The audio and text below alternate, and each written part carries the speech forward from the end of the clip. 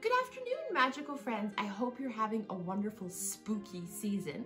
I'm here to share with you my last minute costume idea. I wasn't sure who I wanted to be this year, and I've honestly been just crazy busy with everything going on right now, and I needed a costume for this week for work, and I was like, oh, it has to be something Harry Potter, but I've been Hermione for years and my Newt costume was just too hot to wear to work, and so I needed something that was a little bit more breathable that I could move in easily and not get my sleeves caught up in.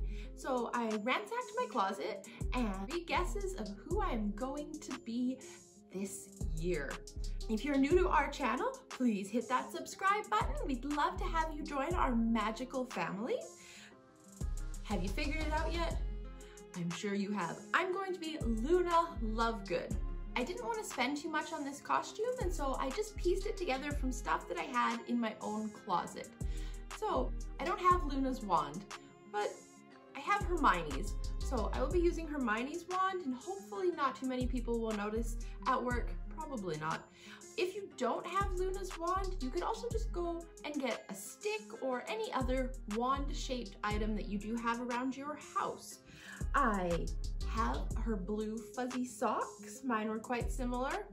I don't have the same bag, but I do have my Hogwarts Express bag, which I will be using.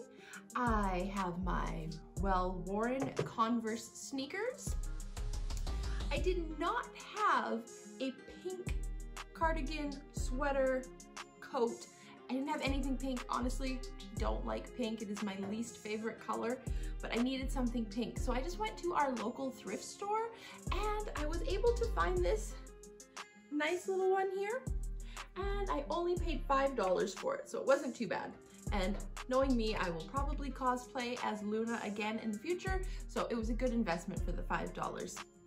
I have a blue t-shirt out of my wardrobe, and I also grabbed a pair of blue leggings. You could also use some blue tights. I didn't have a skirt, and at our local thrift store, they've put away all of the summery items because it's fall, so I couldn't find any skirts. And so when I went into my closet, I found my dress that I have, and it was quite bright and colorful. I thought it would work well for Luna, but I didn't really want to wear a dress and all these other layers, so I just rolled down the top to make a thicker waistband, so my dress has now become my skirt. Then Luna wouldn't be Luna without her glasses. Do not have your glasses from the Quibbler. You can also print off a template and you can make your own out of cardstock or cardboard, and then you can just color them into any of the cool colors that you would like, and that way you can have your very own set.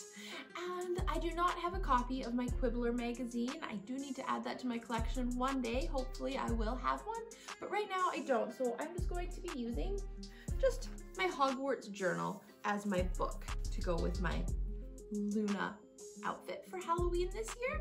So I will put this on for you and you can see how my outfit comes together. I think it went pretty well for not spending very much.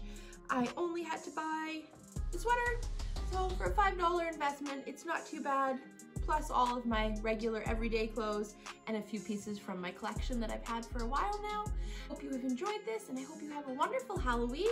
Thanks for watching and have a magical day.